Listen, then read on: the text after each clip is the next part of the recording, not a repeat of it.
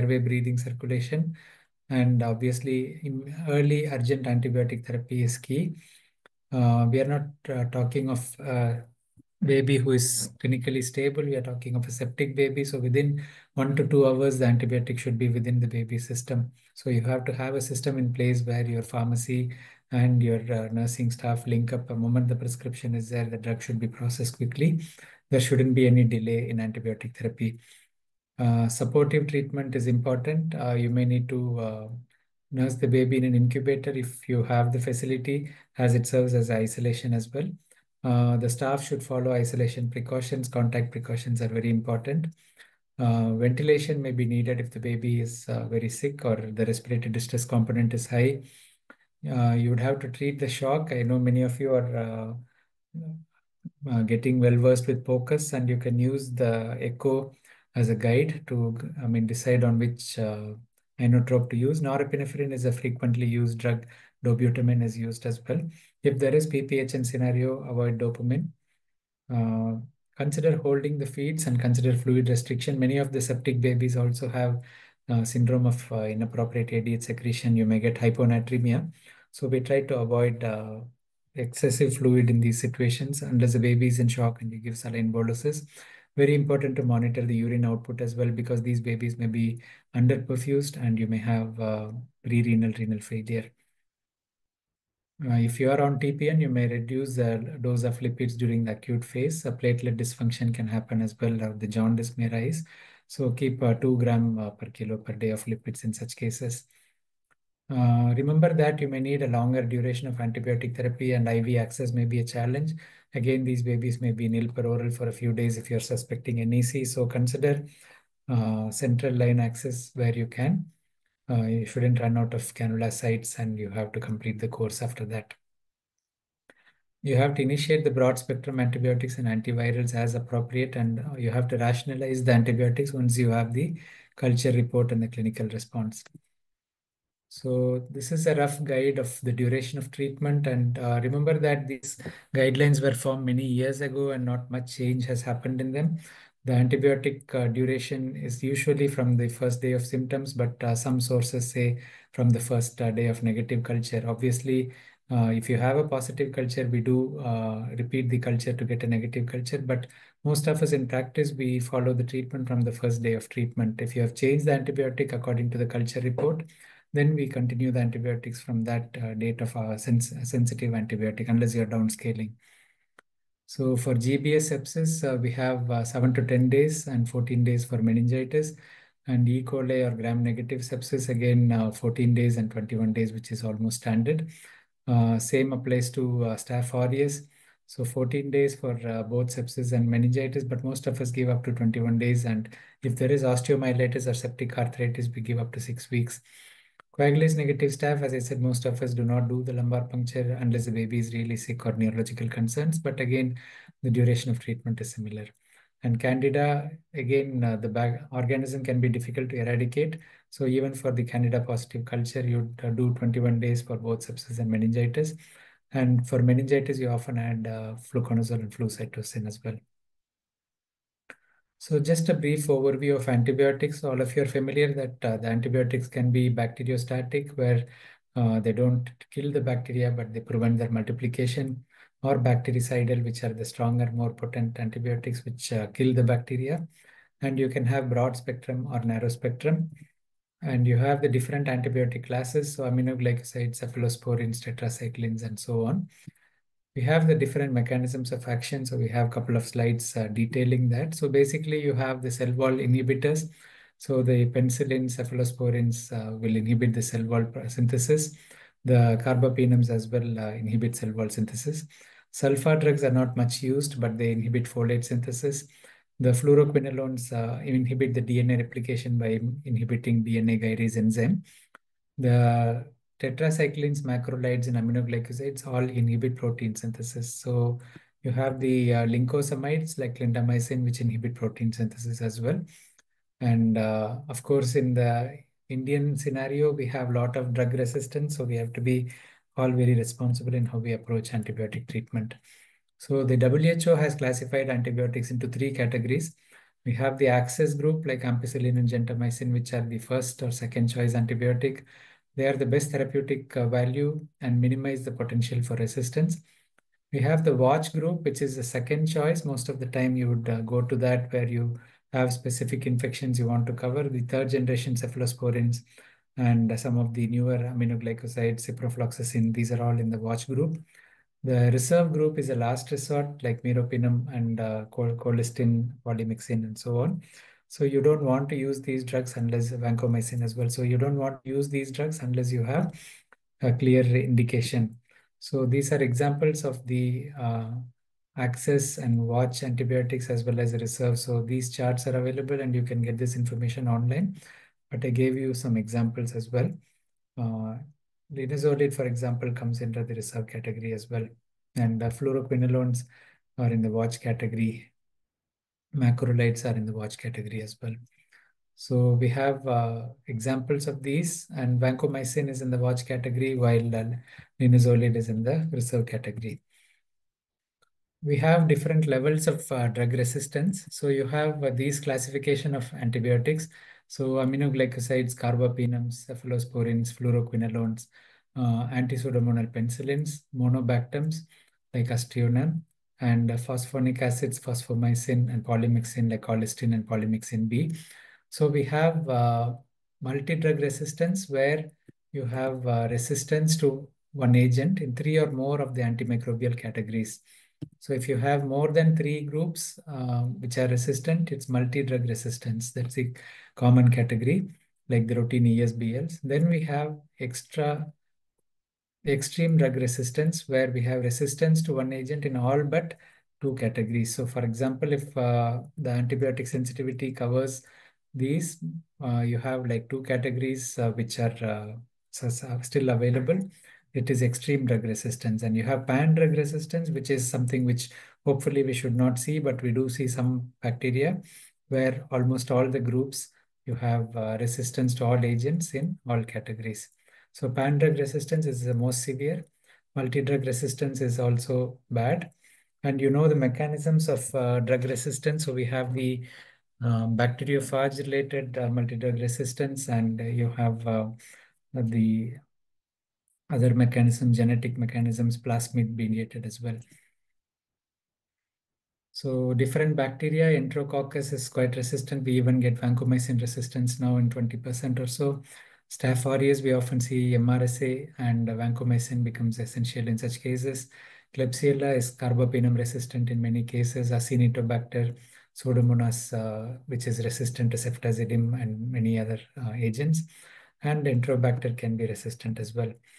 So we have the Delhi neonatal infection study in 2016. It's called the Dennis study in short. And they looked at the sepsis burden in 4 level 3 neonatal units in Delhi. Nearly 17,000 neonates were studied.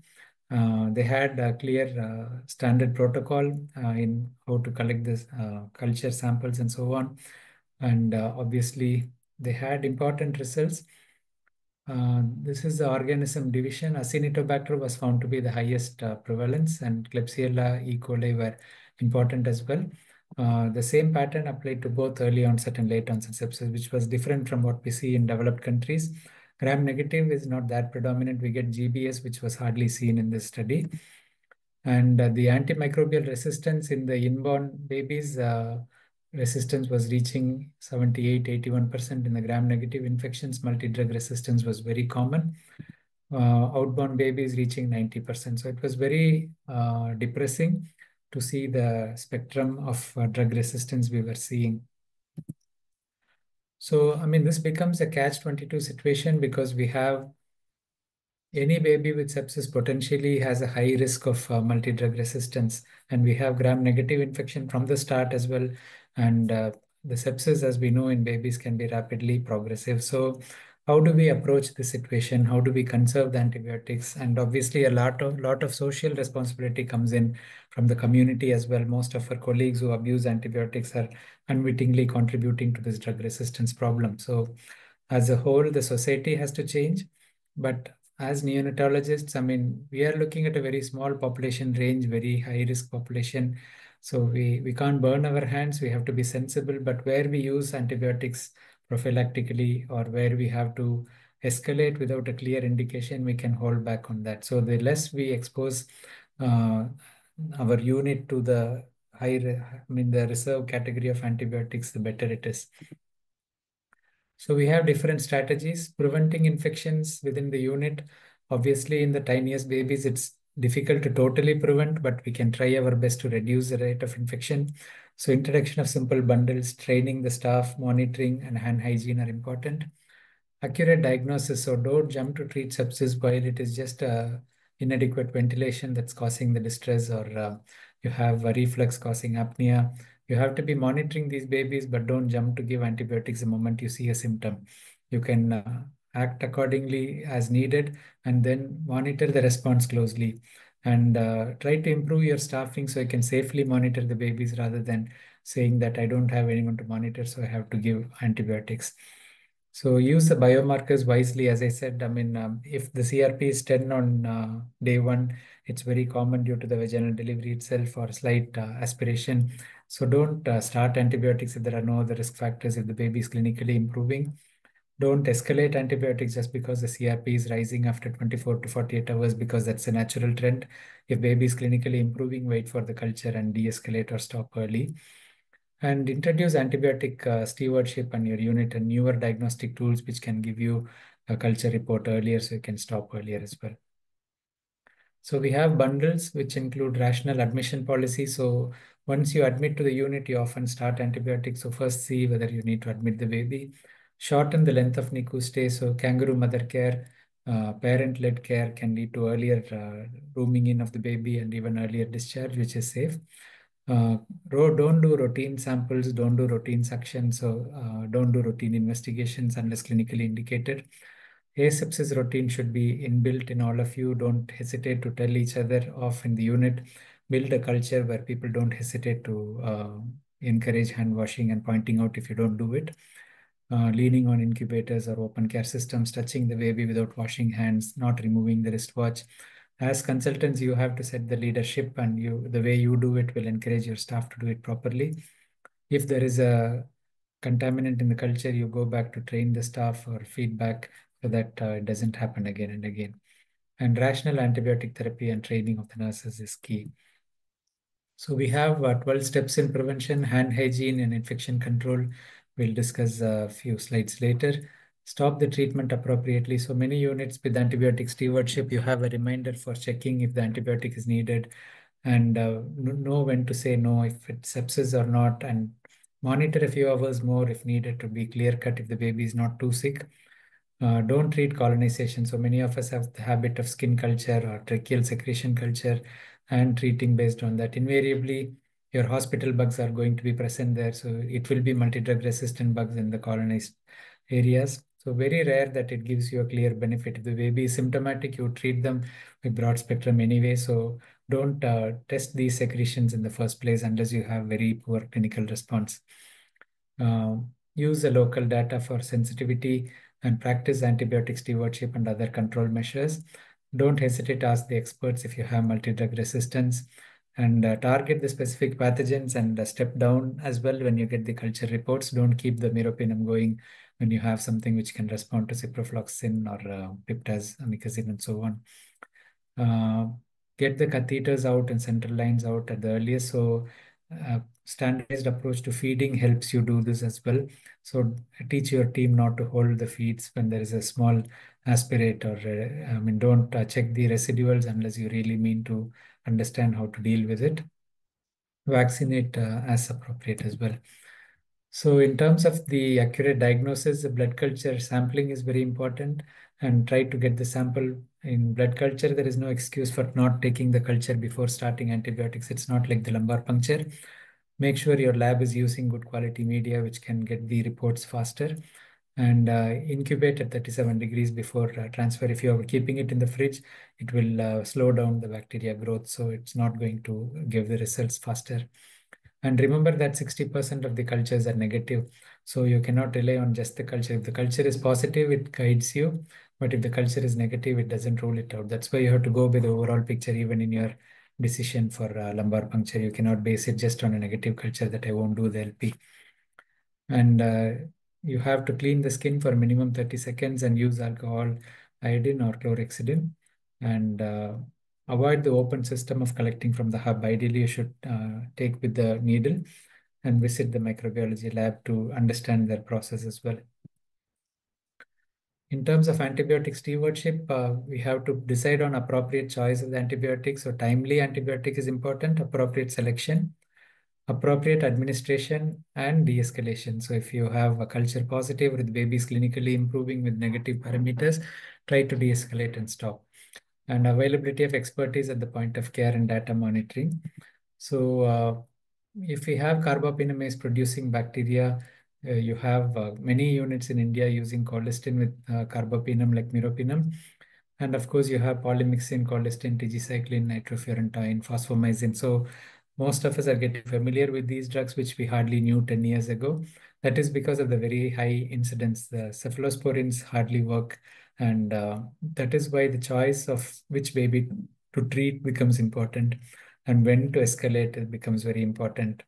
I know it's a very difficult balance when you're actually with a sick baby and you have to answer to the family as well. So it's the community and the family together that we need to balance. And you could use a combination of colistin with tigecycline or colistin with aminoglycoside. I'm sure we are not far from the time when the resistance to these drugs will happen as well. So unfortunately, we are in a very difficult situation as a vicious cycle, and we don't see any clear solution for this problem. So you can see here in India that the access group is only in a very small percentage of babies that we start. Majority are going to the uh, watch group of antibiotics, which are supposed to be restricted as well. And the reserve group is used in a significant number. This is even lower than what you'd expect. So probably the reserve group will be around 30 to 40% as well. So we have a very high use of the broader spectrum reserve group of antibiotics. And unfortunately, uh, we have reached that stage because of careless use in the community. All the GPs, all the other colleagues are to blame as well, because the community incidence of drug resistance is huge. In developed countries, in the community, it's usually a sensitive bug. In the hospital, it's a resistant bug. So the nosocomial infections come from resistant organisms, but the community bugs are usually sensitive. But in India, even in cattle and so on, I mean, the abuse of antibiotics has led to even the community acquired bugs. That's why early onset sepsis with ESBL or multi-drug resistant bacteria is very common in India.